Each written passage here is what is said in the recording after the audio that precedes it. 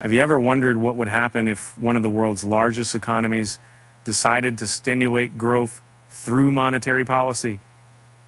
That's exactly what happened when the European Central States policy through a CCL country was a bank announced its first interest rate cut in 5 years.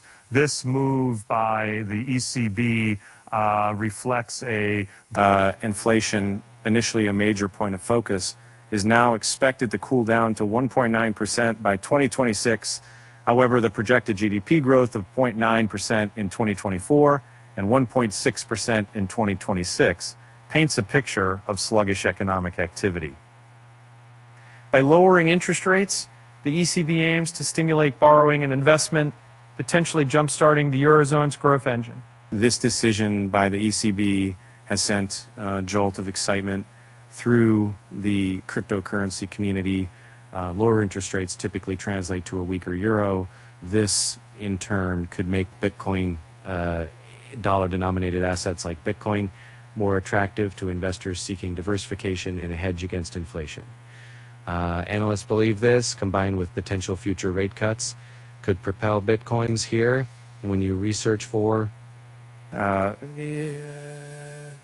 beyond BTC, crypto miners get brainy, embrace AI after block, reward whacking, with the U.S. Federal Reserves also facing mounting pressure to ease policy, the stage could be set for a synchronized global shift towards monetary stimulus, potentially creating a perfect storm for Bitcoin's ascent. And as of writing, Bitcoin was trading at $71,168, up 0.3% and 4.5% in the daily and weekly timeframes. Data from CoinGecko shows, will this be the beginning of Bitcoin bull run, or will the market take a different turn? Only time will tell.